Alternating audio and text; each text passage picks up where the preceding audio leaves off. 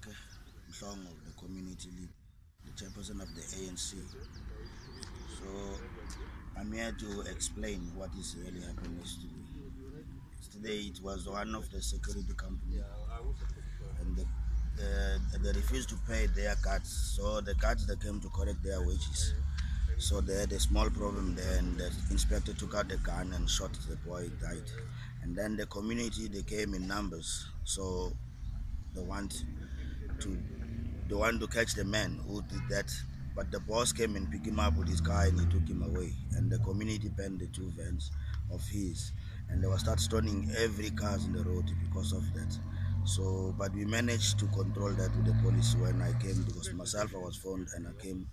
We managed to control the community, and we explained to them, because they was stoning any cars because they was fighting with any Indians which they see. So in that, but we decided as a community leader, we will call up a meeting with the community. So because we want to know when that guy is appearing in court. Because at the moment we don't know if he got caught or what. We never get that feedback.